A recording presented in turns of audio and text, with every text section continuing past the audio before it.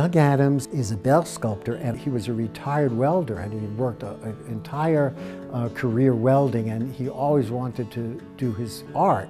He's become very important as a sculptor in the gallery. I can't believe how many bells he actually sells.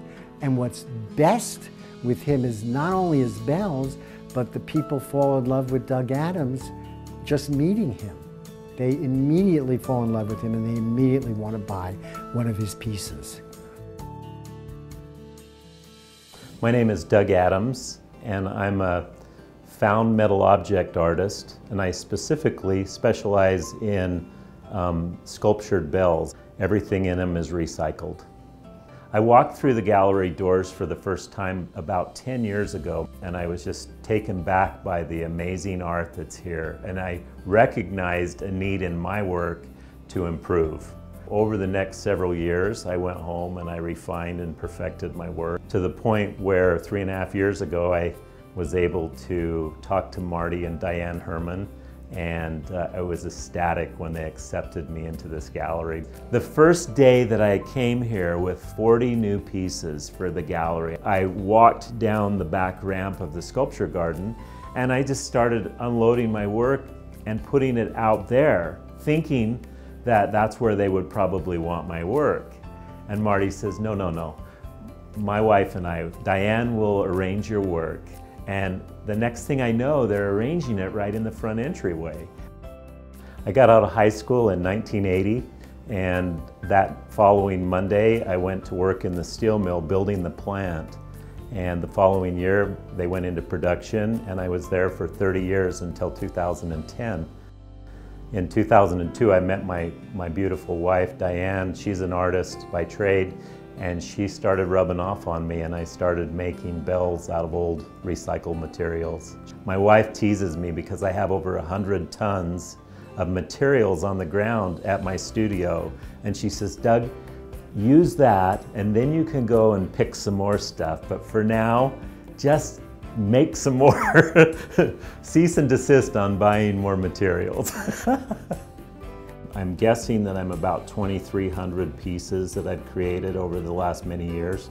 Even if I try to replicate something is different about the new piece. Every stone is different, the glass might be different, the symbols that are on it. I was doing a show in Salt Lake City one time, and an elderly Asian gentleman came through, and he said, in Asian cultures, we believe that stone and metals have a Zen quality to them, and it's conducive to good fortune. And I started at that point incorporating stones. For instance, this one is lichen covered, and it happens to be from here in Sedona. The glass itself, my wife is the creator of that. She has a kiln in our home, and we call this ice cube glass. I love doing a description on each piece because most people, let's face it, don't know where, for instance, this piece is called a cobble. It's a mistake in the rolling mill at Nucor Steel where I worked. And this is a brake rotor off of a truck. And so giving them that little bit of description on it, sometimes people will go, oh yeah, that's exactly what that is. Art is meant to be enjoyed, but a lot of art is look but don't touch. My work is interactive.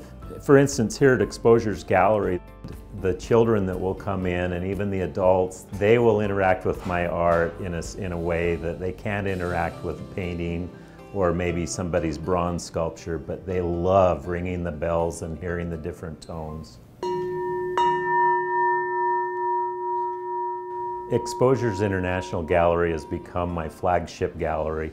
Of all the galleries that I've ever walked through the doors of, Exposures Gallery has a special place in my heart. They make you feel like you're right at home, that it's not stuffy or highfalutin or anything. They just make you feel comfortable right off the bat. And that's what I truly love about Exposures. The staff here is amazing. The furnishings are awesome. It's just beauty. Everywhere you look is beautiful art, and that's what I love.